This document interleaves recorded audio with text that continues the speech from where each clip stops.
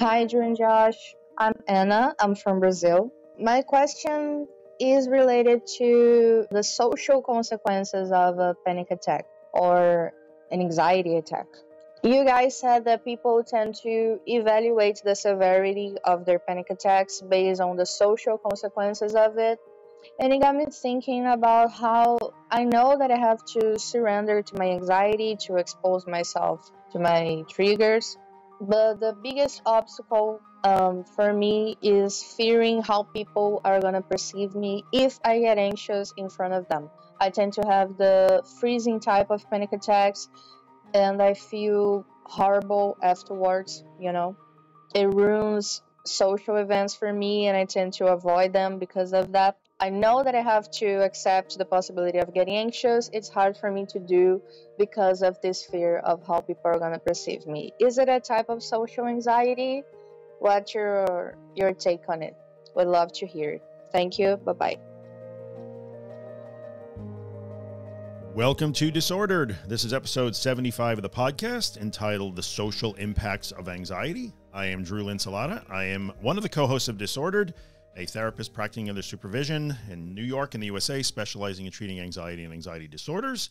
I am a former sufferer of anxiety disorders, and depression for many years of my life on and off. 3-time author on the subject, social media dude, educator, advocate. I don't know. I'm just happy to be here. I'm happy you're here too.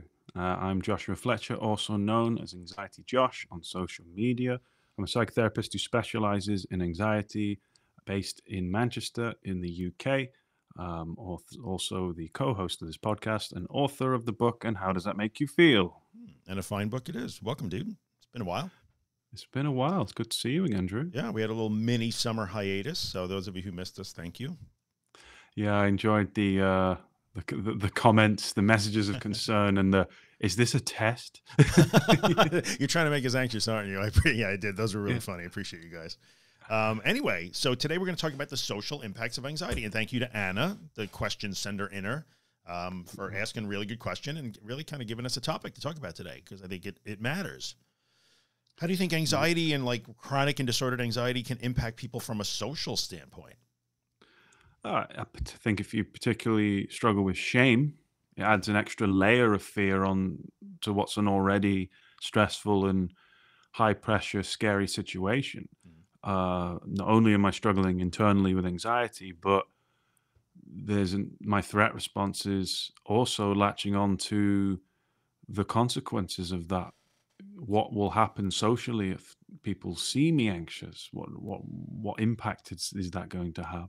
Yeah, it will definitely add more. I think when you mentioned shame, it's probably a good point, because I think it's baked in for almost anybody. Even people who don't have shame problems might start to experience some of that when they get a little debilitated, or they're running from things they know they don't need to. People don't understand why they're doing it, so there's going to be a shame factor. I think the social impacts go even beyond just social situations. So Anna's talking about maybe specifically social situations like gatherings or parties or whatever, but if we expand the definition of social for anybody that's in sort of your community, your friends, your family, intimate relationships, like those are all social relationships. The impact is big in every one of those areas. So we'll get into maybe some of that too, how it impacts relationships and friendships and all kinds of stuff, community involvement. Yeah, definitely. And also looking at what it means. What does an impact mean? Yeah. I don't have any real shame socially around my anxiety now, genuinely. Well, you don't have any shame about anything. That's obvious. I know. This haircut was a choice. Oh, you followed right through. I didn't even have to mention the haircut. You went right to it. There's no shame. Do I look like someone who carries shame? We're only gone for 2 weeks and we picked right back up. That was easy. Shame is learned. Mm-hmm. And if you're socially anxious, or we did an episode on the fawn response, which might be worth looking back in, is like, why is it so important to you? Now, don't get me wrong. No one wants to be anxious around people, and people do care what people think. I do, Drew does, whatever. But it's about the weight of it. Why is it so important for you? And think about that. Shame is learned. Why is my threat response, my fawn response, my social anxiety response, why is it signaling and suggesting that if I'm anxious here, that's a big deal? Yeah, it's a big problem. And I think baked into Anna's question here, you can draw parallels. She's talking about social impacts. And again, we'll expand that. But it's not really much different than people who are like, well, my fear with anxiety is that it will make me insane, or my fear is that it will kill me, or my fear is that I will not be able to, like, it's what is most important to you becomes the dreaded outcome, which is I might be embarrassed, or people might judge me, or they might look at me funny, or they might think there's something wrong with me. Like, if that's really important to you for a variety of reasons, then yeah, but it's not, I think almost baked into Anna's question, and I'm not picking on you, Anna. It's a great question, and it's everybody does this. It's almost like, yeah, but this fear, yeah, but what about when it's social? Like, I know I need to face my anxiety, but what about when other people will see me do it, as if that's an exception, you know? But that's, everybody carves out an exception for what they fear the most. It's okay. Of course. That's really, that's really important. Actually, everyone carves out an exception for what they fear the most. Or everyone, the threat response will try to convince you to carve out an exception because this is different. This is where the doubt has permeated. Yeah. You know, well, yeah, you know, you often hear it, people with OCD, like, yeah, I've had that theme and their theme doesn't bother me, but this theme, this is important. Yeah. I would trade themes with someone else. Well, it's a paradox because the threat response has carved out this. And so when we're 8, 9, 10 out of 10 anxious, the threat response is going to find the worst case scenario or the catastrophe. And it's really kind of revealing about the person as well. So as a therapist, when I'm working with clients, when you look at the worst case scenario, you kind of get a small insight into what the worst case scenario is for that person. So for Anna, the threat response, maybe, just maybe at some point, has been conditioned to believe that the worst case scenario for me here is, okay, I might have a panic attack, or I might be anxious, or I might have an OCD theme, or I might go inwards and feel withdrawn, or I might be socially anxious, whatever. For some people, that's the worst case. If I have a panic attack here, that's the worst case. But for Anne, it sounds like, yeah, I don't want a panic attack. But the worst case scenario that my threat response is convincing me is that people will see it. Yeah. And I would invite you, Anna, and anyone who can relate to this question, is why is that? Why is the threat response suggesting that people's judgment is important? And that does, I think, tie in with the fawn response. Yeah, I would agree with you 100%. And then there's also that interpretation that says, well, if your worst case is that people will see you, or they will, you'll cause a scene, or you'll be embarrassed, is it really about what they think about you, or is it because they are then confirming what you already think about you? So I think there's multiple layers that you would look at. I would have to start to explore that, right? With somebody sitting in my office with me would be like, okay, well, they might think that you're unusual or weird or disrupting things, but like, well, what do you think about you in that circumstance? And usually there's a lot more conversation about what they think about themselves than what other people think about them. Definitely, yeah. You can even look at it through the lens of complex PTSD, whatever that definition is. But, you know, that's what I use, the closest one, which is, again, if you're looking at your conditioned threat response. So if you're someone particularly in early years or growing up, or you've been frightened by someone in a circle, so maybe that's your family, mom or dad, maybe they weren't very kind to you, maybe they withdrew affection, maybe you were in a relationship where affection, maybe there was abuse, whatever, where that threat response, our friend the amygdala, is going, I'm remembering all this pain and suffering for later, and I want to stop that happening again. Yeah. I can only imagine that when you're in a scenario where, oh my God, I'm going to get anxious, and the biggest fear is what people think, that's learned. And I think again, the threat response is going, do you remember all those times in the past? Maybe. Yeah. You know, when you being emotional, you having needs either wasn't met or was an inconvenience to someone, or maybe there was someone that was quite volatile, or maybe it was something, and you had to drop that because your feelings couldn't come first. Well, that's going to come to the surface and even supersede your fear of panic itself. Yeah. And it depends how your threat response is conditioned. One thing can outweigh the other. For me, it was, oh my God, I'm having a panic attack. I feel like I'm going crazy. I'm dying, going to collapse. Right. That was my worst case scenario. But it will always change, or it can change, and it's different for people. And I always think it's very helpful to formulate and conceptualize and just be aware. Oh, my threat response is that. And sometimes that's when it is good to take to therapy. Like, why is my threat response saying that that's the worst case scenario? I couldn't care. If I had a panic attack in front of everyone, I Yeah. don't really care. Yeah, me too. I'm just scared of the sensations. I'm not really scared of the social impact. Right. But again, I've worked through stuff and I don't really have that fawn response. But I think that's telling. I would agree with you 100%. Like, I mean, I prefer not to panic when I'm out to dinner with friends or whatever. But like, if I did, I might even tell them, like, I don't care. That's not important to me. But to the person, somebody like Anna, and sorry, Anna, you did send in the question, was you keep saying your name, but sorry, Anna. Yeah, we don't mean to single you out, but you sparked a discussion. But if you share the problem that maybe Anna is sharing or we're struggling with, then, well, this is important to me for some reason. So that's why I care about that. But it still doesn't mean, that, like, well, yeah, I get it. But like, yeah, but people will in fact see me and then I'll feel bad about myself. But what about that? Well, yeah, you might. And it leads us to the whole, like, well, what do you do with that anyway? We're going to do a whole episode on that. Like, yes, that's sort of that questioning acceptance thing. But I think it does. You can't not. I've had many people now at this point say, like, I don't even care if I have a panic attack. I just don't want anyone to see it. That's the main thing for me. And then that starts to bleed into social situations, social engagements, gathering. I've heard people say, I used to be so active in my community or my church or whatever. I don't do that anymore. I have a hard time going to work because people might see me panic at work. It's ruining my intimate relationships because, I'm always in such a state and so freaking out. I'm always asking my partner to soothe me or help me. And now they're getting tired of me.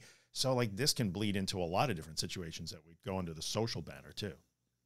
Definitely. Yeah. I always advise like a two-pronged approach, which is identify and understand yourself a bit more about why your threat response does that. Yep. Not to fix, but to understand. Because have you noticed that when you understand how your anxiety works, why it's doing that, in what situation, it's empowering and it helps you to lean into exposures. Yeah. Because I know why this is happening. I understand where this comes from. So now it gives me enough to lean into that and trust the principles of exposure therapy, willful tolerance, etc. Mm-hmm. That's the first prong. And the second prong is, well, I suppose they're part of the same prong, is like knowledge and exposure. But I was thinking graded exposure, particularly for social stuff. So with that knowledge, Yeah. I'm going to put you on the spot, Drew. Sure. How would you do some graded exposure for things like social anxiety, where the particular focus is I'm afraid of people judging me when I'm vulnerable? Yeah, I think in that situation, you would think that, oh, well, okay, well, you just got invited to that big birthday party. Just go. Like your exposure is go to the party. Well, yeah, sure, it could be. But if you're really just getting started with this and you're confronting some real like personal issues of shame or self-worth or whatever, it's a big ask to say, well, just go to the birthday party and treat it as an exposure. So I might have somebody start off by going into a public situation where nobody actually knows them and they can be maybe off to the side.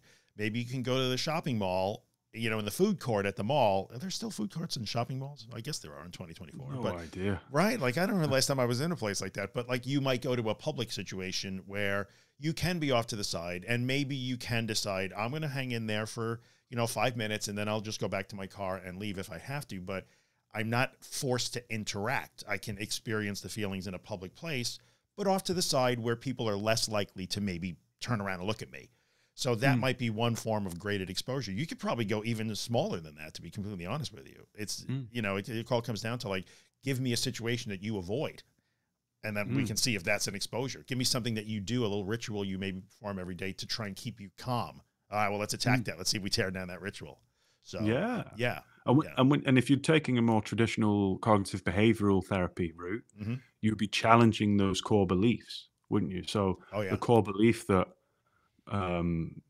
maybe Anna and similar people have is that if I am vulnerable, and identifying the core belief is so important. Yeah. If I am vulnerable, people will push me away and shame me. And that becomes this general universal rule that we ultimately believe. And our emotional brain believes it, and we all believe it. So the principles of graded exposure is to challenge the core belief when you take a CBT approach. And this is where I do like the traditional CBT approach. Oh, me too. When you looking at core beliefs. Don't get me wrong, I love acceptance commitment therapy and stuff like that and do it. But for stuff like this, which can be convoluted, it's like, well, the core belief is, if I am vulnerable or not 100%, I'm unlovable. And people will push me away. Well, I would suggest, well, maybe there's a close friend or a family member where you can practice kind of being vulnerable in front of and seeing what happens. Yeah. And then internalizing the result of that. Well, actually, when I did open up to that friend or my sister, she was actually really attentive and didn't push me away. There were no signs of that. And actually, we've planned to do something next week. Yep.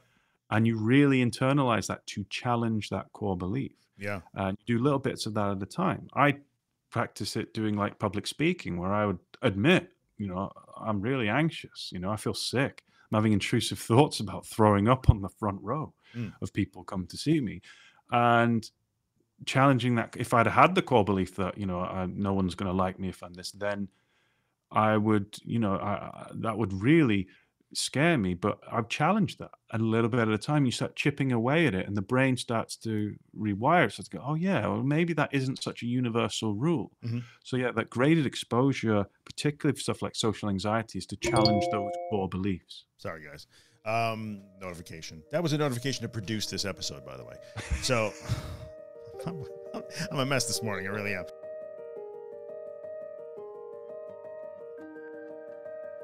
What you're saying makes perfect sense. And yeah, from a traditional CBT sense, that's what you would look for. If you add in the acceptance part, like maybe some of the third wave ACT kind of stuff is, well, you might find that if you confide in your sister, she's actually quite supportive and lovely and cares and wants to help you and embraces you more than pushes you away. Yeah, then that would be a challenge to your core belief.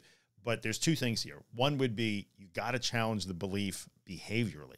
You got to do the thing. You can't just sit and logic through it, which I think a lot of people try to do. That does not work.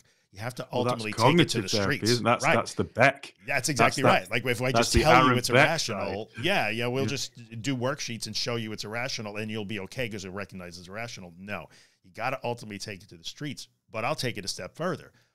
You are challenging the belief that if your sister does react that way, for example, and she's a little colder than you want, or she doesn't care. Maybe she doesn't care, which is a good thing, but she's not that attentive and she doesn't embrace you and she doesn't get all mushy with you. But even if that happens, you could handle the feelings that you have. So you add I challenge the core belief is usually multi-pronged. I would, in this situation, I will be shunned and ejected from the group or whatever, rejected or turned down. But also, I can't handle that feeling. And the second part of that core belief, well, you probably could. You really could. So in the end, we're not guaranteed a win, if you will. Like, I want the best case to happen. Even if the worst case happens, you could get through that. Yeah. These are big deals, right? Because now you're literally telling somebody, yeah, you might panic at your grandma's birthday party and everyone will look at you. Maybe. But you focus, and this is where you challenge the cognitive bias, you focus on the evidence that challenges the core belief. Right. So your anxiety was saying everyone's going to shun you, push you away, you're going to be abandoned, they're going to march you through the streets of the Red Keep, shouting shame, ringing a bell. Yep. That's not going to happen. Yep. It's okay, it didn't go ideally where the family all held you and put you on a plinth and worshipped you. Right. And they might have reacted awkwardly or whatever, but it wasn't what the threat response said it would be. Yep. So you take the evidence and a little bit at a time. Sure. With those exposures. So the behavioral side of things, the Aaron Beck cognitive side of things and the Albert Ellis behavioral side of things combined together. Yeah. Is designed to challenge those things. And I think it's really important because we like to simplify anxiety, don't we, Drew? And we do this, willful tolerance, et cetera. These are the principles, but sometimes things can become convoluted. Social anxiety can be very convoluted because it's a different type of anxiety.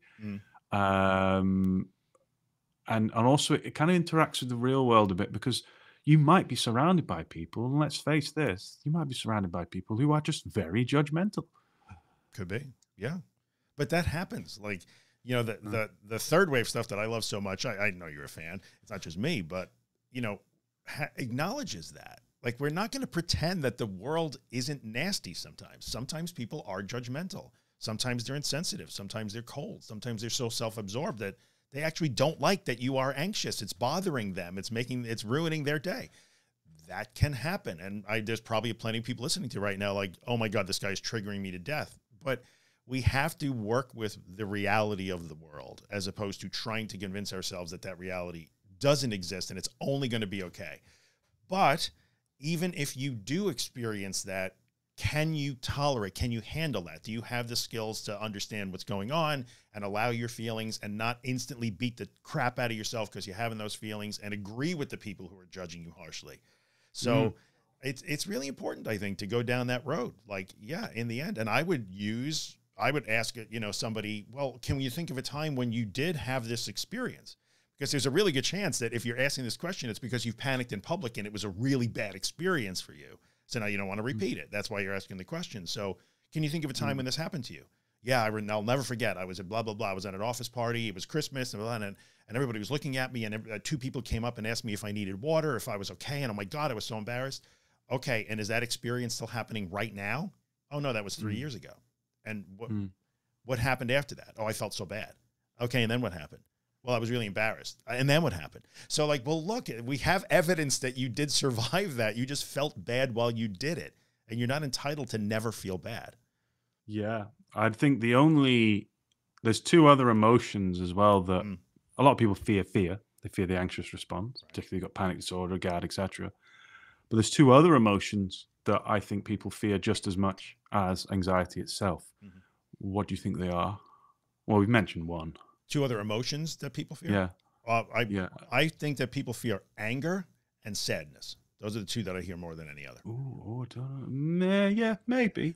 Maybe. What are your top two? This isn't written in law, just in my experience. Top two are, in my experience, working with clients for a while, and particularly in the world of anxiety disorders, once you've pulled away the fear and the fear of anxiety, and they've worked on that, the two feelings people are afraid of are guilt and shame. Ooh, those are good. Yeah, and people will literally build their lives around avoiding guilt and shame, whether they'll self-medicate, they'll keep busy. And this is, again, adds to the nuance of social anxiety, is that, okay, Anna suggested, you know, I don't like anxiety. I don't really want a panic attack around there. But also, have you noticed what was even more powerful there, potentially? Without knowing it all, Anna, I'm just speculating here, but like, is that I'm afraid not only to sit with anxiety, I'm afraid to sit with shame. And maybe anxiety triggers shame. Yeah. And maybe it's seen as weakness. And if you look at the conventional stuff of, you know, oh, being anxious is weak, being sad is weak, not smiling is weak, you know, then, yeah, people don't like that shame. Yeah. And I would invite people to reflect on that. Shame is something that we fear just as much as anxiety. Yeah, but in the end, you know, part of the process is I'm going to have to feel my shame. I'm going to have to feel my guilt, my regret, my sadness, my anger, whatever. Those are good answers, by the way. Shame and guilt were perfect for this topic. So They're the names of my biceps. As opposed to, what was it? Justice and truth? Like no, justice and reason. Justice and reason. Yeah. And then when I've not gone to the gym all week and then had a few beers at the weekend, they're renamed to shame and guilt. Shame and guilt. I get it. But yeah, in the end, we have to learn how to feel those things. So I think especially when we're talking about social impacts of anxiety and, you know, well, it's ruining my social life. It's ruining my community involvement. It's ruining my work situation. It's ruining my school situation. It's ruining my family gatherings. And it's even ruining my intimate relationship too. So it's impacting so much. Well, the way out of that is like, yeah, you're going to have to feel some stuff. I hate telling people that. I don't want to feel stuff. Thank you. I don't want to feel stuff. And I get it. Who the hell wants to feel crappy? Nobody does. I don't want it, but we don't get to avoid those things. Did you ever look, and I'm not suggesting doing this, but I will show you that Drew and I are not, you know, the finished article. And I always remind myself of this. Have you ever read the 100 shame attacking exercises? It was based on REBT and I'm Albert gonna, Ellis and I'm stuff. gonna have to Google that now. Misused by Stoic influences and some Oh, good. he shall Don't get me started. not be named OCD. Yeah. In air quotes, that dude? experts. Yeah, he likes this. Yeah. What dude? Doesn't even have a name. Yeah. But I love this because they don't own it, and I always go through to show people how social anxiety and shame and stuff can still come up with anyone. And to be honest, I call it the cringe list. So I'm gonna there's 100, but I'm gonna pick out a few. And all right, Drew, you've got to tell me out of 10 I'm all how for much cringing. you would cringe. All right, let's this. do it. I'm just gonna handpick a few. Okay, number 1. Ask someone in a restaurant if you can try what they're eating. 1 to 10, I would put that at a 4 for me. But that is pretty cringy, though. Go into a drugstore and ask out loud for condoms. These are really good. I would put that at maybe a 3 or a 4. As you can see, I'm not a really shame-driven guy, but okay, keep going.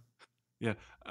One, I'm not using that one because it's misused by the towing the banana down the street thing. I hate that one because, it's just so misused. It's an Albert Ellis one, but I like some more everyday ones. Elect not to applaud when you are not impressed by a performance. Oh, that's so cold. That's pretty good. I think if that's what I would feel so bad for the person on stage that I would probably put that at cringe level 7. Really? Yeah. I would be. cringe. I don't want to beat on that guy. Even, Very social etiquette. Yeah. Bargaining for a better price. You can always ask, "May I have this at a better price?" Oh, that's cringe level 8 for me. Really? It depends the context. I wouldn't do it in like a shop, but like if it's a market stall, I'll try and barter. I don't mind. I mean, if you're buying a car or a house, yeah, there's some negotiation. I'm not going to try and get a better price on a loaf of bread, though. Ooh, that's cringe level 8. Here's a social anxiety one, though. Let someone know how you would prefer to be addressed. Because it's important. Names are important. It's respect. But I know a lot of people with social anxiety who will just forego not correcting people. Yeah, they'll let you. Yeah, exactly. That's a good one you can practice with, though, because you're practicing with the shame. Yeah. That would be cringe level 6 for me. It depends, depends on the context, but these are good. Yeah, and lovely everyday. Wear clothing you really like, even if it's not normally what someone your age or gender would typically wear. That stuff 0. doesn't bother me. I live and let live, libertarian. You kind of just do whatever you want to do. It's you. And there's some other silly ones. I'll just see if there's one that comes out. Oh yes. This one gets me. Aslan. 34. Give your psychotherapist feedback on whether they are helping you or not. Ooh, that's a tough one for you, huh? Would that be high in your cringe rating? Would that be for you? Because I think for me, if I can see someone's trying to help me, I don't want to give them negative feedback because I think their intentions are really. Oh, that's like an 8. I think that would be a 7 or 8. Like not clapping for the poor dude that just performed, and I'm gonna not clap. Like, ouch! How does that guy gonna ironically, feel? though, if my client said that to me, I'd want to hear it. Like, yeah. It's so weird, isn't it? But doing it back to the therapy, that would be really tough. Like, hey, thanks for helping me, but you suck. That's how I interpreted my action, Oof. Just a couple more because I'm enjoying this. Yeah. Politely ask someone their age. That would be a low cringe level. It just seemed very impolite, or improper. But okay. Oh, I'm trying to find one that really gets you. Ask for things on the menu that you know aren't on the menu. I would probably do that just for the joke. I will tell you, you know what? These are really good. I'll tell you what would be super high in my cringe level. Anything where I'm asking for acknowledgement or praise or like, no, I do have a master's degree. Oh my God, that's cringe level 11 for me. Like to actually tell somebody my accomplishments or make sure they're praising me. I got better at doing that. I hated it at first. Yeah. Oh, that is under the table shit for me right there. I can't do it. Ugh, oof. I was on a podcast the other week and they were like, awful. I'm not going to, every time someone says, I'm not going to introduce him, let him introduce himself. And I'm like, oh no. Tell us why you're a big deal. I'm a therapist and That's a good point. I'll be honest with you. Book. The intro we do, the little intro we do in every episode of Disordered, it is not easy for me. That is hard for me to do. Yeah, you rush through it. I He's do. like rapping it. I do. So see, we all have our little triggers that make us feel a certain way socially, I guess. A little shame, cringe factor. Yeah, they're out there. So and last one. Yep. But I actually used this when I was doing my working on my self-esteem, shame many years ago, and even agoraphobia. I tied it into one. I went to a karaoke bar and did karaoke. Oh, wow. I don't know about that because I know I can't sing. It doesn't matter. That's the whole point of karaoke. No one can. No. Would you do it, Drew? Well, I'll do it. I've done it. I have sung karaoke. Well, I think we need evidence of that. So if you follow the.anxious.truth on Instagram, and I'll TikTok, be doing nothing but soon karaoke you'll find reels. seen his did it anyway. That would. I will do nothing but karaoke reels for the next 7 days. To Sinead O'Connor by Drew Linsalar. Everything is too high for me to sing, and it's really difficult. And it's not good. There's not enough therapy in the world, you guys. You can't watch that. So, anyway. But the reason I brought those up is that people can relate to that feeling, but some people might be able to conceptualize that and like, I wouldn't do that anyway, and that's fine. That's okay. You pick your battles. Yep. But sometimes, like I do pick some of these. Sometimes, like going in cringe. Oh, the cringiest one I did. So I have done one on the slice before. Was going in politely, not being horrible, but when I gave someone some money, they gave me some change, and I said, "Oh, can you just check that change is okay?" Even though I knew it was, and he was fine about it. I was like, and I was like, "Oh, sorry, my bad. I must have miscarried." And I was like, "Oh, the cringe." But it's funny. So we spent a few minutes kind of joking about these things, but the point of that is to feel that that ick feeling. And we're joking about it because clearly we don't share the problem that maybe Anna and other people share. So we're not trying to minimize the experience, but we all understand that icky, like that cringy, goosebumpy. But I think the point is you can feel that. It's okay to feel those really icky feelings because the principle would be like they come and they go. Now, as we're feeling cringy now about some of the remembering things that we've done, but that feeling is over in 10 seconds.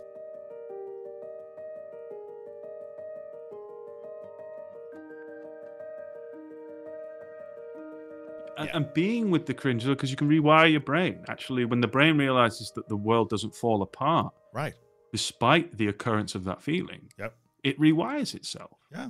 And actually it can contribute to your self-confidence. You're not planning around catastrophe.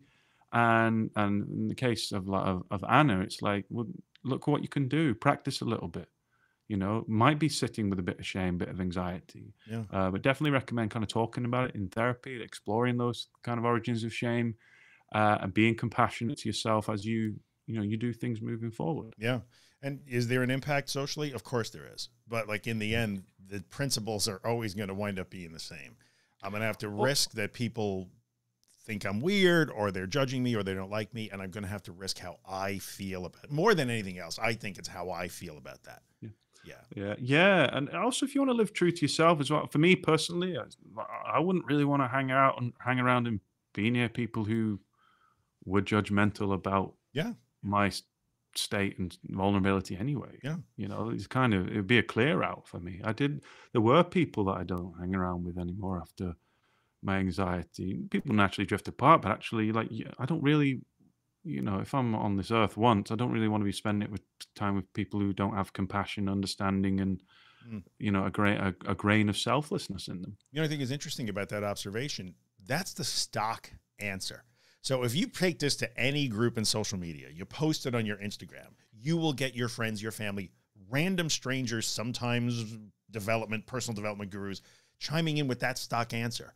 If they can't handle you at your worst, leave them, cut them out, get rid of the toxicity. That's the stock answer. But are you saying I'm a stock answer? No. The point is social media guru. How dare you? No, but stick with me. The issue here is if you did have shame, guilt, regret, like self-image issues, you worked through them. So now you can actually say, well, that person clearly doesn't like me and isn't supportive of me and is very negatively judgmental of me. But it doesn't make me feel a certain way anymore. It doesn't crumble me inside. So I can choose to end that relationship. If you are still struggling with the fact that that person's judgment of you actually is just a mirror of your own self-judgment, it's not as easy as just saying cut them out because you can't cut yourself out and you still think that about you. Because there's always going to be another mirror. Exactly right. And you still think that about you, and you can't get away from you. So be careful of, you know what? It took us 34 minutes to get to this, but the stock advice that people would give you they're trying to be supportive, especially your friends and family, because they're there to cheer for you and be like team you, is just cut them out. Cut out. We don't have to, life is too short for that sort of like toxic behavior. Yeah. But if you agree with their judgment, if you don't like yourself, you can't cut yourself out. So like, you got to work on that. And then maybe you might get to the point where you could say like, I don't really care that guy thinks I'm weird because I'm panicking. I truly don't, because I don't think I'm weird anymore. Or I'm okay with feeling a little weird for 15 or 20 minutes or 30 minutes today. I'm okay. I can handle that. It's not the end of the world. Yeah. So that's a really important point. Anyway. Yeah. Should we get on to some questions, or did it anyways? Yeah. We got any? I found an audio did it anyway, and you found some written stuff, haven't you? Yeah. Let's do it. Let's do a written did it anyway. We have a written question, a written did it anyway. So we'll do 2 did it anyways, and then we'll end it with a question. How's that? So. Sure. I did find an audio did it anyway. Yeah, we have that too. So I'll read one, and then we're going to do the audio one.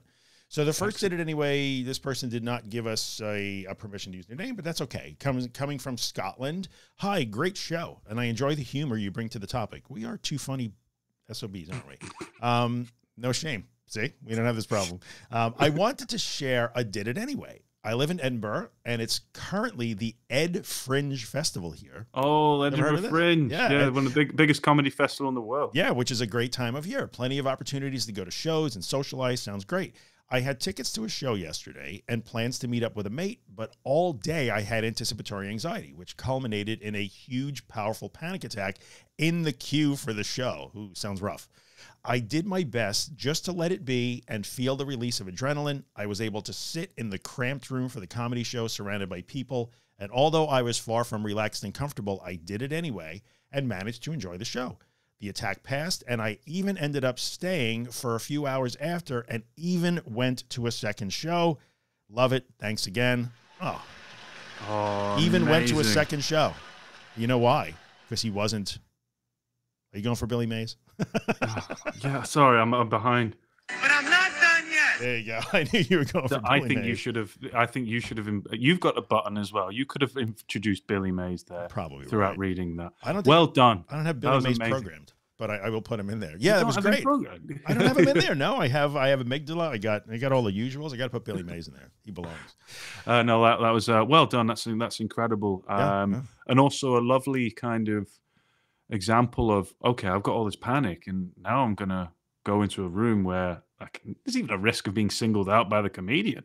Sitting in there and like, there's no shame here. I'm anxious, but I'm not ashamed. I'm gonna go in and risk in air quotes being anxious, and I ended up enjoying it. Well done. I think the cool thing about that is, and he's not done yet, the Billy Mays reference, I even stayed for a few more hours and went to a second show.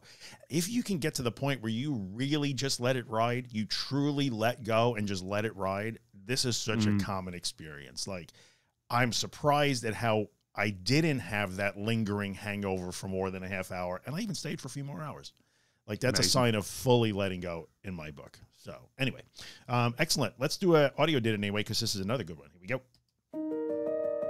Hey, Drew and Josh. My name is Haley from New Jersey.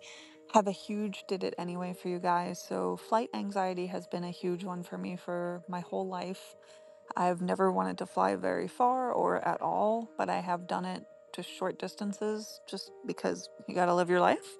But I've been wanting to go to the UK and England for my whole life. I love the Beatles and the culture and all that great stuff, so I just decided, screw it.